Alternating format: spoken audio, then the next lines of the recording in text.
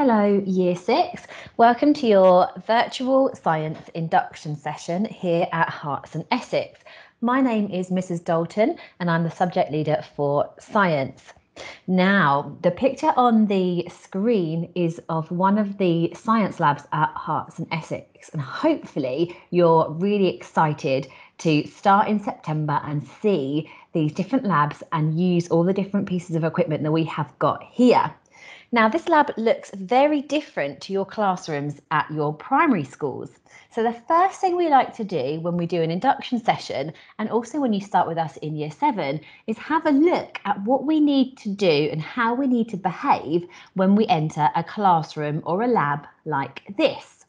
So your first challenge is to decide and determine what is going wrong in this classroom. So you can see here, a lab with no safety rules at all. There are lots of dangerous activities going on. So what I would like you to do is pause the video. How many hazards can you spot? And your extra challenge is, what would you do differently? How would you keep everybody safe in this classroom? So pause the video and have a go.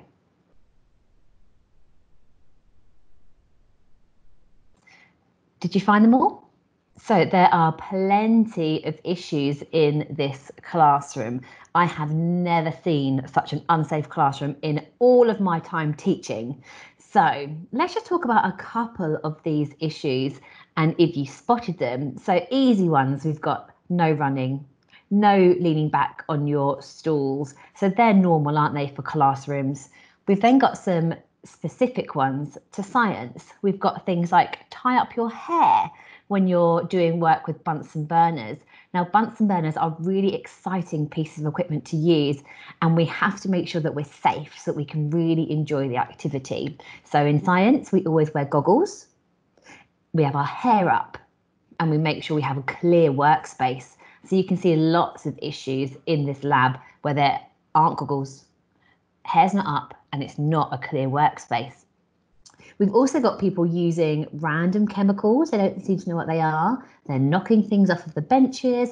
They're throwing, playing with electricity, putting their hands in broken glassware, looking straight at something that's boiling. So lots of dangerous activities. What would we do better? Hair up, goggles on, sit properly, don't run. Make sure that you're following the instructions of your teacher so that you can be safe and really enjoy your experience. Now, the next thing I want you to do, can you find the superstar scientist in this lab? Have a look. One person in this room is following instructions. They are being safe. They're using the equipment properly. Have you found them? Here they are. So you can see goggles on. They are not running, they're concentrating. They've got a clear workspace. They're using their Bunsen safely, and they've tilted that boiling tube so that anything that boils doesn't spit out at them. So a really excellent scientist here. And this is what we're going to develop you into. You are also going to be superstar scientists. Now, scientists have got really superb observational skills. So what you are going to do is have a look at this image for 30 seconds. I will keep the video running for this so you know exactly how long 30 seconds is. You need to remember as many as you can. Don't write them down. Don't take a photo, no cheating. And then you're going to have 45 seconds to write down as many as you can. So in 3, 2, 1, start remembering.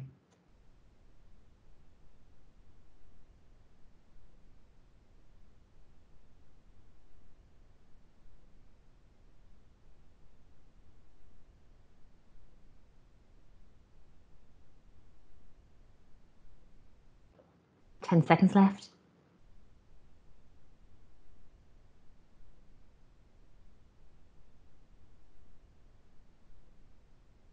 Time's up. So now you've got 45 seconds. Again, I'm going to keep the timer running. Write down everything you can remember.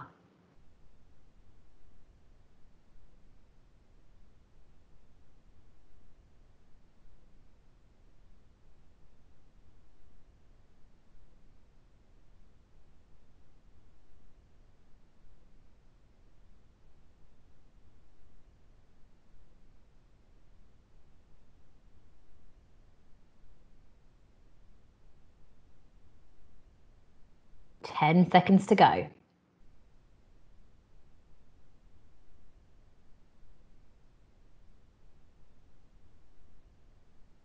Time's up, so stop writing. Check your list against what you've got on here. How many did you remember? How was your memory? So scientists are really great at making observations. So that's what you were testing here. How well could you see what was on the screen and then recall that information? Hopefully you've done quite well. But again, that's something that we can develop over time, those powers of observation. So let's put these two ideas together. So our observation skills and our understanding of safety in a lab. So we've got picture A and B. They look very similar, but in picture B, the scientist is not being very careful. That's both in terms of safety and their technique, their scientific technique. So there are 4 things here that he's doing wrong. Again, pause the video, take your time. Can you spot the 4 differences between the 2 pictures? And can you write a short explanation about each one? So what is that difference and why is it not right?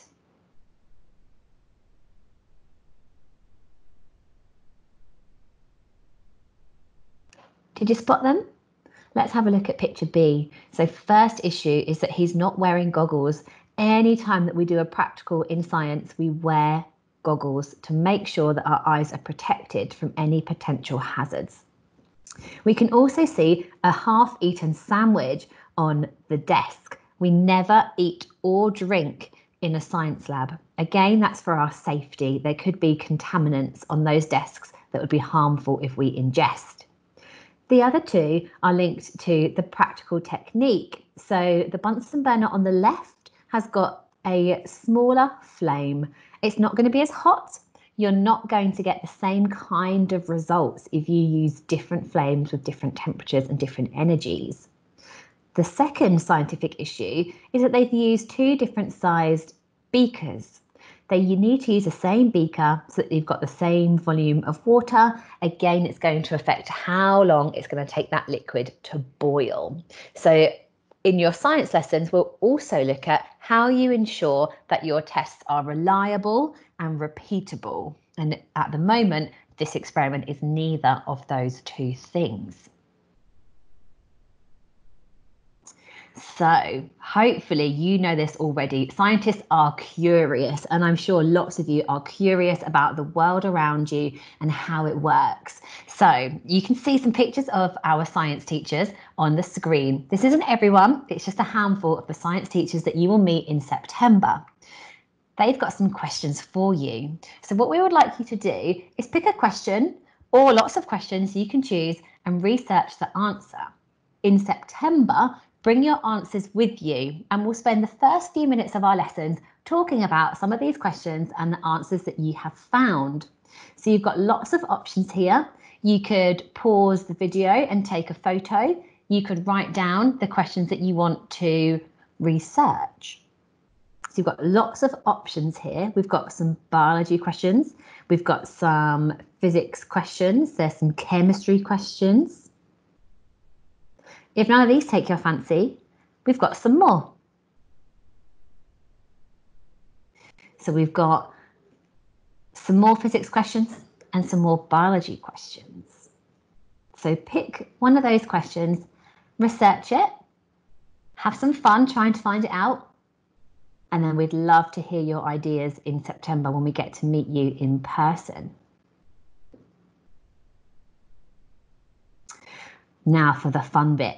So if we were in school together, we would be doing a practical in the classroom. We'd be putting into practice all of those safety ideas and all of those powers of observation. So the next 4 slides have got 2 different practicals.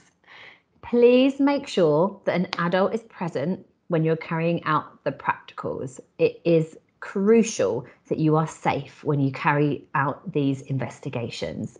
So have a go at one or both of these practicals and complete the follow-up questions to see what you have learned from doing them. Now I've put some safety tips below. So make sure you alert an adult. They have to be happy for you to carry out this activity.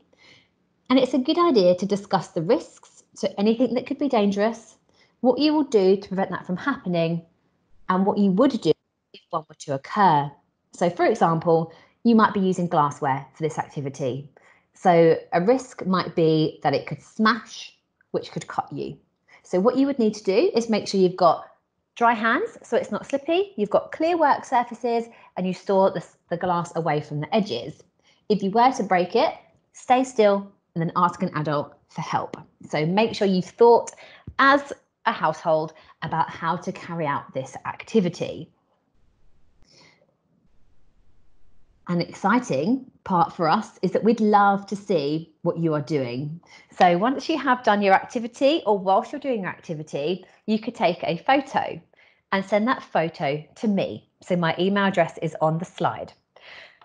Any photos that are sent in could end up on the Hearts and Essex Twitter feed. So make sure you include your name and primary school in the email that you send, so I know exactly who has done this practical, so I can share what you have completed. Make sure that you check with an adult before you send in any photos. They must be happy for images of you or your work to be shared on social media. Now, both of the practicals that we have designed are linked to rainbows, and that is as another really big thank you to all of the key workers that have been working to keep us safe and well over the past few months. So thank you to anybody that applies to. So here's one of our practicals.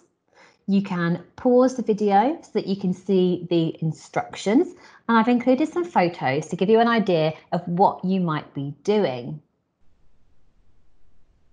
There are some tips on here as well as to how to make it easier to carry out. Once you've completed your activity, why not have a go at the learning, so answering those questions to see what you've learnt. You can research these as well if you need to. If you haven't learned about it at primary school, it's a really nice idea to find out for yourself. The second practical is a little bit more challenging. It requires more equipment and a little bit more patience and care. Again, it's got a couple of tips in there to help you. Plus some questions. So have a go at those once you've completed that experiment. And don't forget, if you're allowed, send those pictures in. I would love to see what you got up to. You'll also receive a summer project. Part of that project will be a science page. So this is a challenge for you to get involved in over the summer. Keep yourself busy and find out a little bit more about some current science. So there are 4 different options of activity. What we'd like you to do is pick one of those challenges, get your answer onto one A4 sheet of paper, make sure it's got your name and your new form on it, hand it in to your first science lesson in September, and then house points will be awarded for the most eye-catching, most informative, and posters with the best science. So you'll see this information in a booklet that will be sent home to you. So we look forward to meeting you all very soon. Keep practicing those observation skills ready for September. And here is one last activity to keep you busy. So feel free to pause the screen and then have a go at finding all of these key terms in the word search. Any terms you're not sure of, you could look up, or you can wait and ask in September. Thank you so much for joining me. Have a lovely summer holiday, and we can't wait to meet you very soon.